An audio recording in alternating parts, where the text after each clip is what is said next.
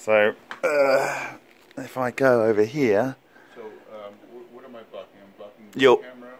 No, you will be blocking that camera. So what are we looking at here is on our, if I can change these to shrink them out of the way.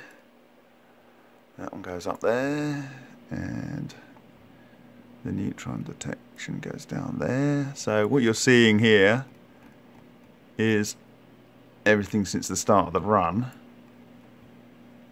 Guide counter is in red, the 6 lithium is in green, and what I'm going to just shrink this down. This here is the 511 kV range, which if I bring up the spectrometer is this sort of area here, this region of interest, and there's nothing there at the moment, so it'll be sinking down. It's just started a new sample, so there was nothing there for well, 6 something to 7, 8, 9, 10, so 3.5 hours or something, and then this started to happen, and we don't know when it's just gone way off the scale.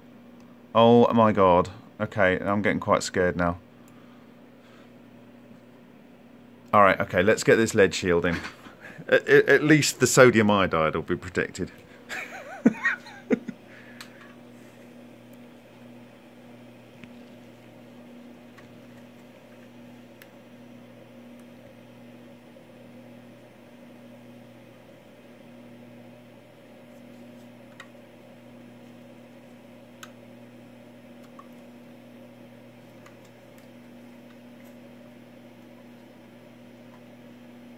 Okay, so it went in and it's come out again, and in theory it's a little bit high.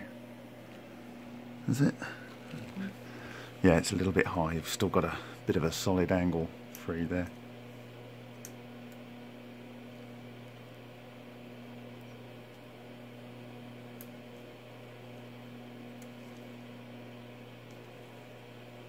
Still high, we got. Okay.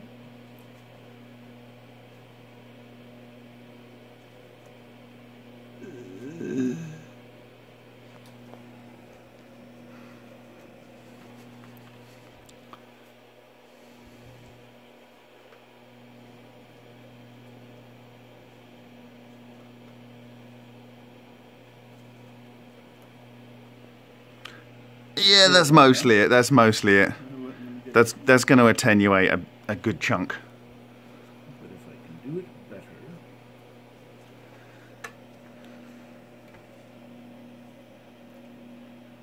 Okay. Do we have complete coverage there? Yeah, pretty much. Yeah, that's fine. That's fine. Okay. That's really killing the solid angle. So, okay. So, the question is, does that make any difference at all to what was just shooting up there? Well, at first glance, yes, but then that might just be luck of the draw. Let's see when the next minute sample comes in.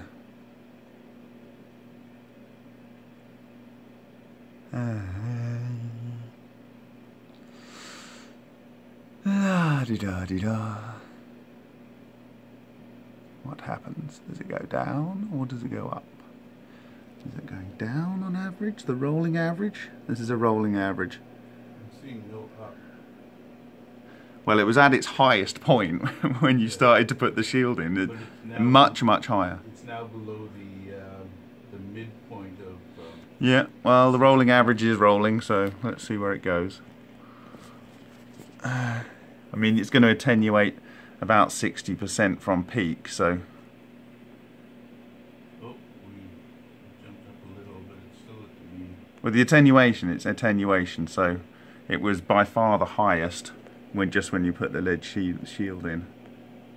Let's see. Okay.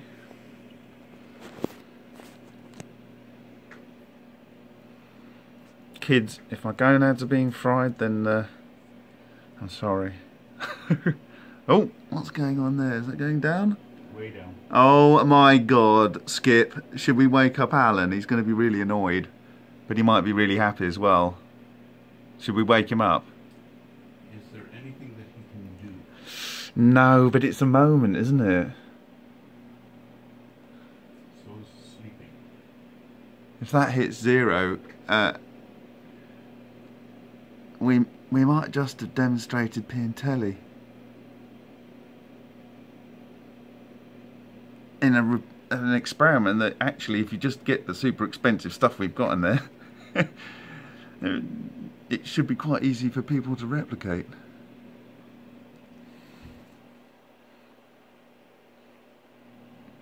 Of course, it's probably down to Alan's super saturated nickel.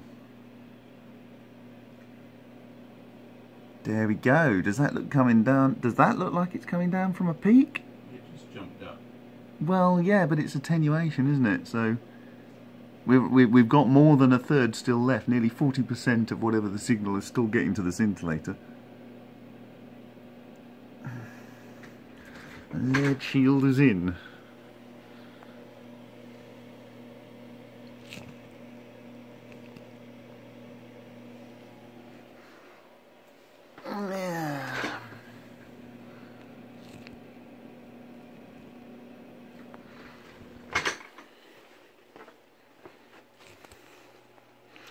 This is a control central. Don't see much of a change. Let's we can zoom into that, can't we? He says. Can we? We can zoom into it. I know we can. Oh, there we go. Let's go in here.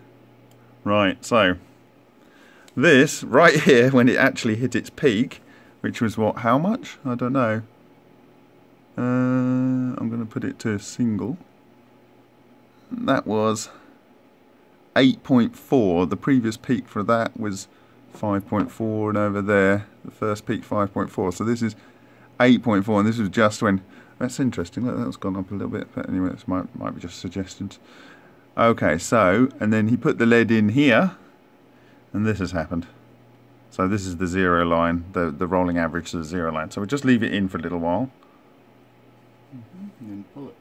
Yep.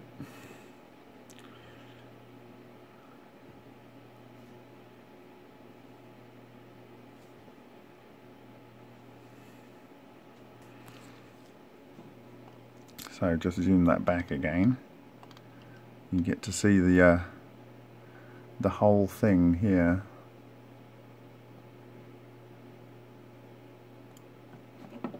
Just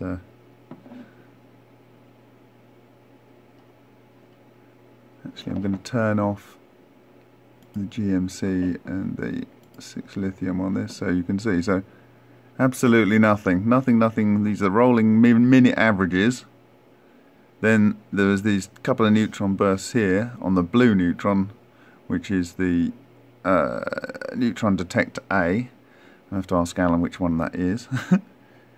And I can tell you that. oh, really? Which one's neutron detector A? This would be interesting because one's more tuned to fast and the other one's to slow. Okay, well, B is pointing back. Yeah. A is pointing up at the reactor. So A is targeted more towards thermal neutrons.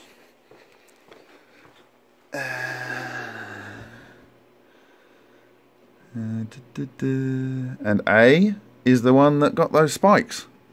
So that's consistent with what we would expect if I wasn't wildly guessing. Wow, that's really, look at that, dear. Okay, so I guess the next thing is, now it's sitting at the bottom there, is to remove the lead shielding, isn't it? You want to give it a little more time, or just I can pull it at any time? No, okay, let's give it a little more time. Oh God, look at the neutrons coming out there. This is the slow neutrons as well. I think right now we're going to have a big spike because whilst it's not a high number of neutrons here, you see, it's a big dense pack of them. Let's go there. Right.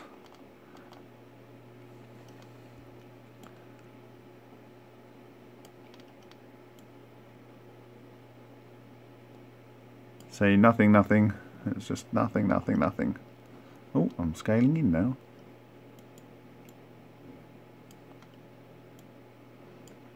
So there's nothing for 3.5 hours or something. And then this. Right, it's gone down to 0. We've managed to let this attenuate sufficiently so it's gone all the way down to 0.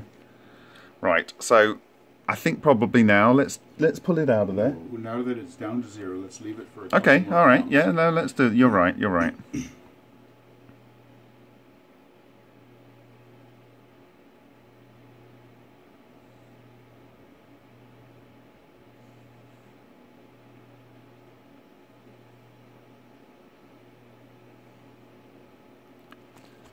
So just to go over this again, I slide this back. So you'll see there's just a couple of points right when it was turned on. And then basically the rolling average per minute was 0. From just before 6:30 to 7:30 to 8:30 to 9:30.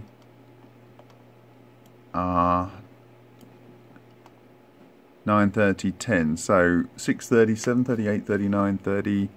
Yeah, 3.5 hours is literally nothing. And then there's this, what would be our Higgins detector tuned to thermal neutrons. It's a little bit higher here. And then it starts going up and up and up and up. So until we got a peak here, just fortunately as we were putting in the thermal shielding, and it went all the way down to 0. But we've had these bursts of thermal neutrons here, about 60%, so 40% of the neutrons are going to go through. Sorry, the 511 keV is going to go through. So I'm just going to let this sit here for a little longer and then remove the shield and see what happens then. I just don't want to be in here that long, that's my problem. We can do more of this tomorrow.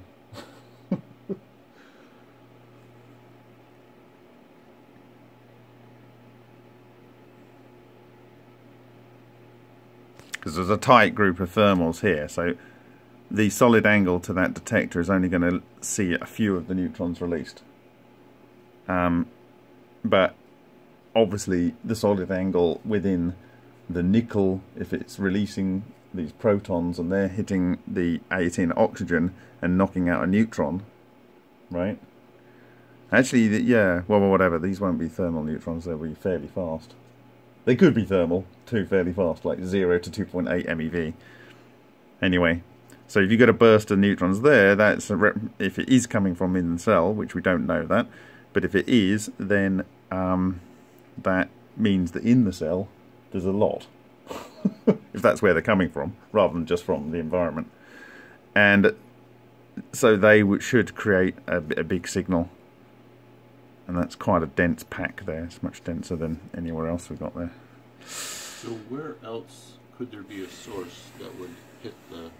Source of neutrons. If we had a source of neutrons, we'd be found easy to... Okay, outside of our little playhouse here, where else could we get a source that could read like this? Of 511 keV photons? Well, what concerns me is that when we were trying to detect 511 keV photons from our sodium-22 source, it would barely register it. It would barely register it, which means there's probably quite a few. So I think now is the time to remove the lead shielding. No, take a look at the activity. If there was no activity, I'd completely agree with you. No, my concern is this is the most densely packed neutrons here, and I don't want to be sitting around in here for too long. I want to watch from the other room, because this should go up with this packing of neutrons. Okay, what can these neutrons do to a human body? Well, the longer you're exposed to them, they can do things to your DNA, can't they? Okay, well, besides that, because that is not an issue for me. Well, it might be an issue for me. I've got young kids. Yes, I understand, but I can be in here to move the curtain.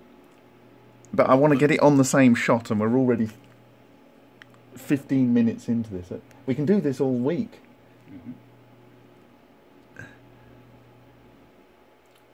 I just don't feel we've falsified yet.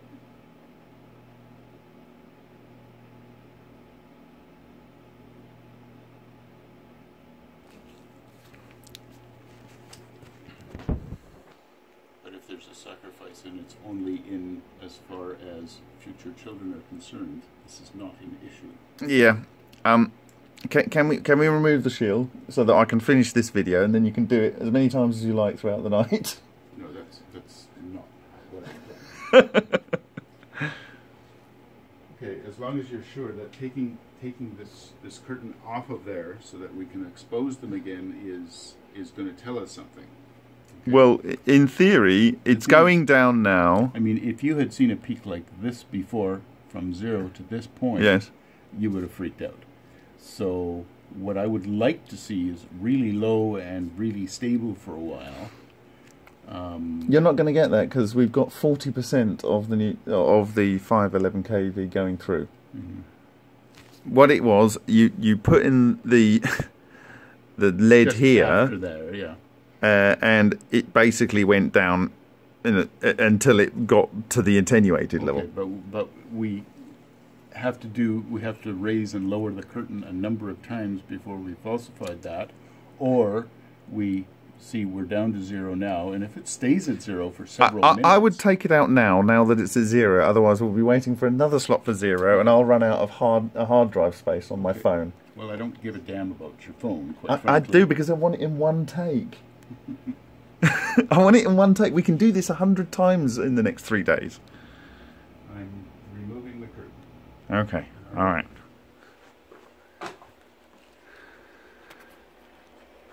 Curtain's gone.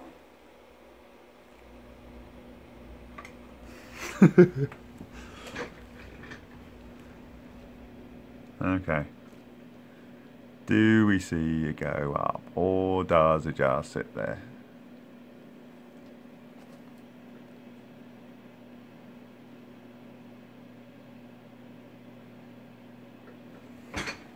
So it's a rolling average. It won't happen immediately. Steadily coming up.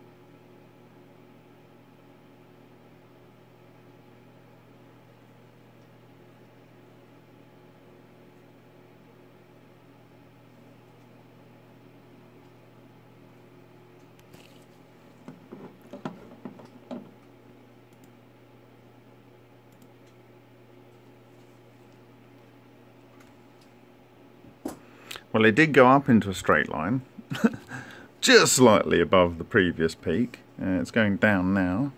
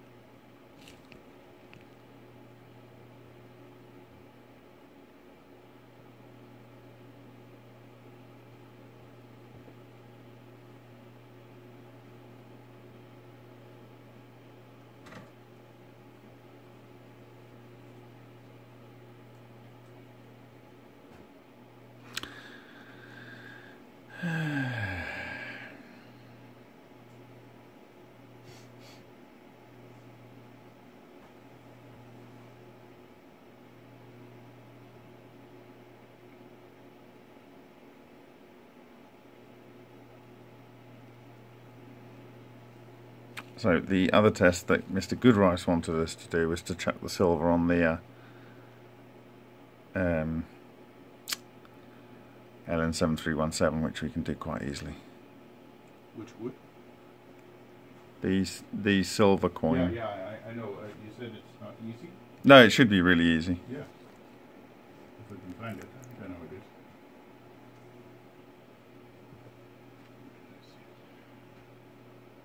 I can get it, I know where it is. Okay. Well, it's keeping above 0. So this is the story. That's when you put the shield in. It collapsed down to 0, averaging. There was a bit going up, and then it went down, and we started at 0, and it went up, and then it came down to this level. So we shall see. We had this burst of neutrons here, but we had it shielded between here and here, and we've had a gap of nothing in the neutron sense. So I'm you know, it's not, in my opinion, conclusive. No. It's not conclusive, but if this is a sign of things to come, like when we get to the sort of 300 degrees, things might be very interesting.